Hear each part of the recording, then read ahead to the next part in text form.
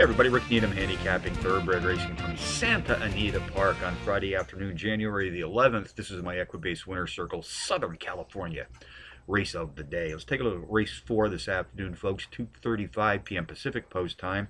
6.5 furlong sprint on Santa Anita's dirt track. Fillies and mares, 4 years old and up, race for a claiming prize of some $32,000. Contenders: number 1, Roar, Baby Roar. Number 6, Hout Bay. Number 9, Your Special Day. And number 2, Siempre Esperanza. Number 1, Roar, Baby Roar, the overall speed leader in this field, sprinting at or about today's distance of 6.5 furlongs on the dirt. Also has excellent early speed abilities to complement for this sprint.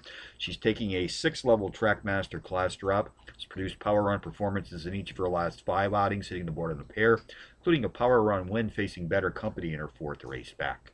Jockey Rafael Bejarano and trainer Jerry Hollendorfer send her to the post. They fit the board with 57% of their entry saddle as a team to date.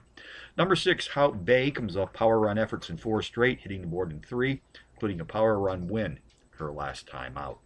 Race 4 summary: number 1, Roar, Baby Roar, tops my contenders list this afternoon here at Santa Anita, which also includes number 6, Hout Bay, number 9, Your Special Day, and number 2, Siempre Esperanza.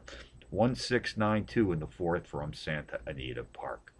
Bonus long shots: Delta Downs, race 2, entered number 4, Wildcat Slew, 5-1 on the morning line. The overall speed leader in this claiming field tonight, sprinting at or about 5 furlongs on the dirt.